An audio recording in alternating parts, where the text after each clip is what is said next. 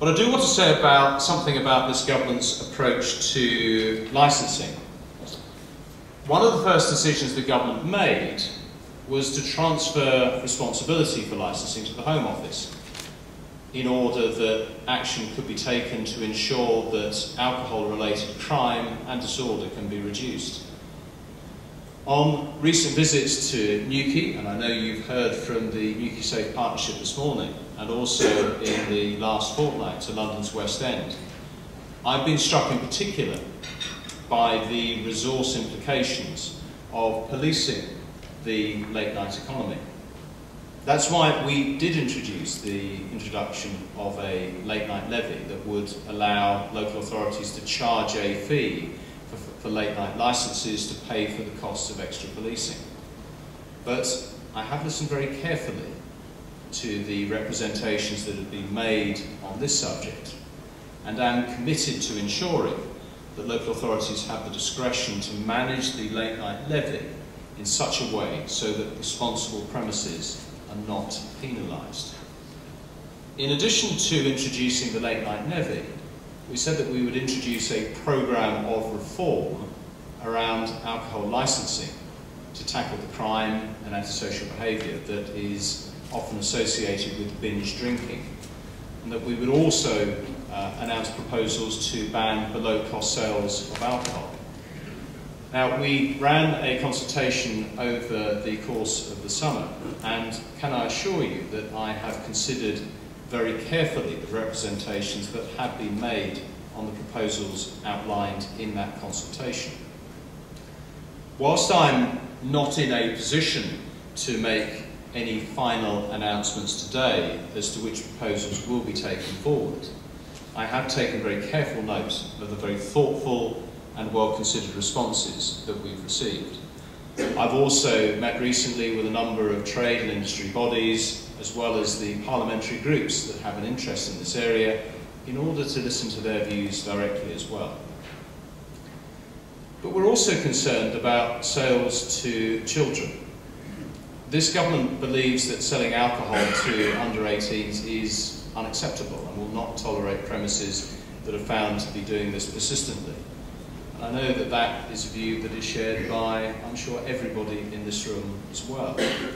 It's right that tough penalties should exist for committing these offences, and it is for this reason that we plan to introduce legislation to double the fine for underage sales to £20,000 and to ensure that shops or bars found persistently selling alcohol to children can be shut down permanently. Now, I know that responsible retailers don't sell alcohol to children, and I understand that it is sometimes difficult to judge the age of young people. That's why I am supportive of the proof of age standard scheme. Although supported by the Home Office and ACPO, it is administered by representatives of the alcohol trade and has enabled young people to be able to purchase age-restricted goods without having to produce their passport or driving licence. I also know that schemes such as Challenge 25, developed by the industry, have been successful in preventing those underage from purchasing alcohol. And I would like to see a society where asking for and producing proof of age is expected when purchasing alcohol.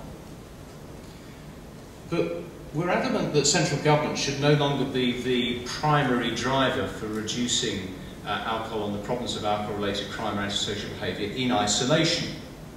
Local communities and local authorities should have a greater say in what happens in their local areas, and individuals should become increasingly responsible for their own actions. We therefore do intend to rebalance licensing to ensure that it reflects the needs and wishes of local communities, and that they are better served by local authorities, enforcement agencies, and the industry.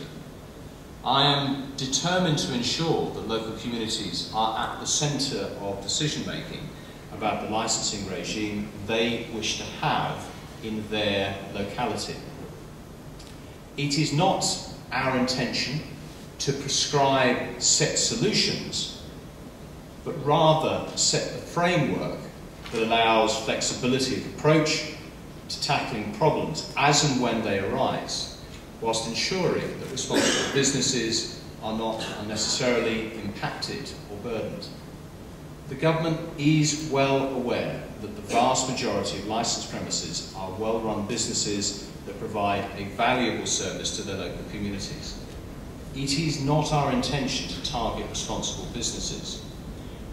Measures will provide local communities with greater flexibility to focus on the small minority of irresponsible operators who continue to damage their communities by contributing to alcohol-related crime and disorder.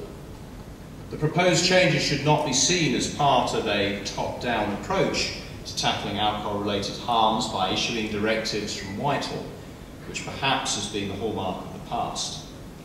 By rebalancing licensing, we will give local authorities and communities the flexibility to determine the local licensing landscape and effectively address problems as and when they arise, which was the original intention of the Licensing Act. Our aim is to enable, not mandate. Finally, I would like to end by saying that I firmly believe that joined up local problem-solving schemes, as I've said, as embodied by the community alcohol partnerships, Best Bar None, Pub Watch and many, many others, should be applauded and encouraged. Indeed, I think that they are the really central solution to so many of the problems that we see.